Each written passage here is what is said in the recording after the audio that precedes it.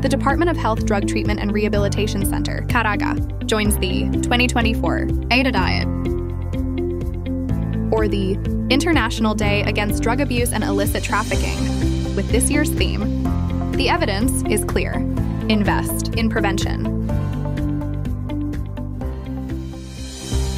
With the DOH Drug Treatment and Rehabilitation Center, Caraga, Advocacy, Communications, and Technical Assistance Committee, or ACTA, and its esteemed experts and resource persons in the field of substance abuse and mental health, ensures that accurate and relevant information about drug abuse prevention and available treatment and rehabilitation programs are provided.